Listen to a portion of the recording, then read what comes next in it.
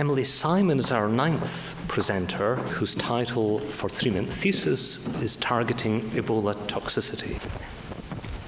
A few years ago, we had a worldwide Ebola outbreak. It started in Western Africa, but it spread across the world, including to the United States. Despite the public health risk that Ebola poses, we have no approved treatments for the disease right now. Ebola disease is caused by the Ebola virus. The virus particularly attacks the cells that make up your blood vessels.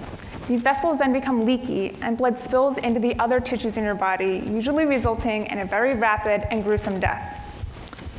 To combat Ebola, we can look to the structure of the virus. The Ebola virus is covered in proteins called spikes, shown here as yellow arrows on a purple virus. These spikes, in turn, are coded, shown in pink, using a process called glycosylation. Glycosylation happens all the time in your body, even when you're healthy, but the virus hijacks this process and uses it to add this coating onto the surface of its spikes.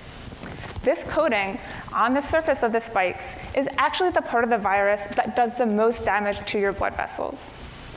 My thesis work asked the question, can I interfere with glycosylation, this coating process, in order to reduce the harmful effects of Ebola on the cells in your body?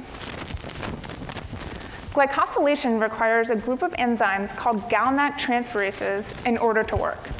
You have 20 different GalNAc transferase enzymes in your body. If we could disable all 20 of these enzymes, the virus would no longer be able to use the glycosylation process, and its spikes would remain uncoated. However, your body cannot survive if it has no functional glycosylation. We believe we can get around this problem. My preliminary data has shown that the Ebola virus preferentially uses one of these GalNAc transferase enzymes in order to coat its spikes. Our lab is currently working to identify drugs that will inhibit this single enzyme. We can then more specifically target glycosylation, disabling the parts of it that the virus uses to coat these spikes, while leaving the rest of the process intact so your body can function normally. In the future, we hope that we could give this type of a drug to an infected person who has Ebola.